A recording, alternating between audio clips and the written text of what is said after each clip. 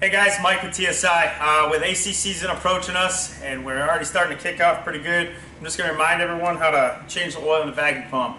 Mind you, you're supposed to change the oil every recovery. Every time you vacuum down, you're supposed to change the oil. Guys, so what you do is you undo your drain plug here.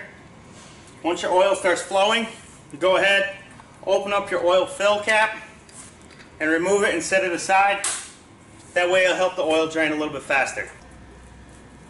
Wait till your oil is completely drained. Open up your new vacuum pump oil, and then we'll go ahead and fill it up. And we'll show you how to do that next. Alright, once all your oil's been drained, go ahead and tighten up your drain valve. And then open up our vacuum pump oil, insert the tip into the oil fill valve, and now we're going to fill it to the point where it says oil level here. And you fill it up nice and slow. It says oil level here, and that's where we fill up the vacuum pump oil to, through the sight glass.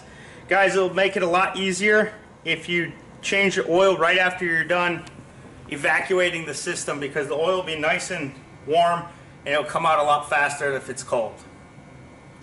So once we get the oil filled, then we just put the cap on, toss it back in our van, and we're good to go for the next evacuation. Alright guys, now our oil level's full. You can see here that it's up. The sight glass is halfway full. Go ahead and take your oil fill cap, put it back on. Make sure you secure it down tightly, but not too tightly. Guys, don't use the channel locks to tighten this thing up, because you'll never be able to get it off again. Alright, that's your vacuum pump tips. Thanks, and we'll see you at TSI.